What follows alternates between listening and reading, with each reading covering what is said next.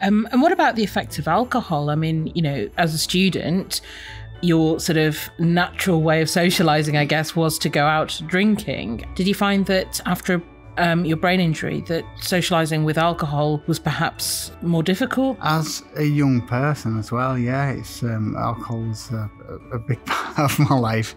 It just has an effect times 10, really. It's one of those situations where you try to explain it to people, you know, that alcohol makes me feel awful, but then everyone makes a joke, say, yeah, it makes me feel awful too, especially the next morning. But yeah, alcohol, particularly with the, you know, trying to keep track of things, I suppose what it does, it's a depressant, isn't it? It dulls your senses. So especially like trying to speak to a few different people at once, where before it could have made you more confident, now it made me absolutely less confident.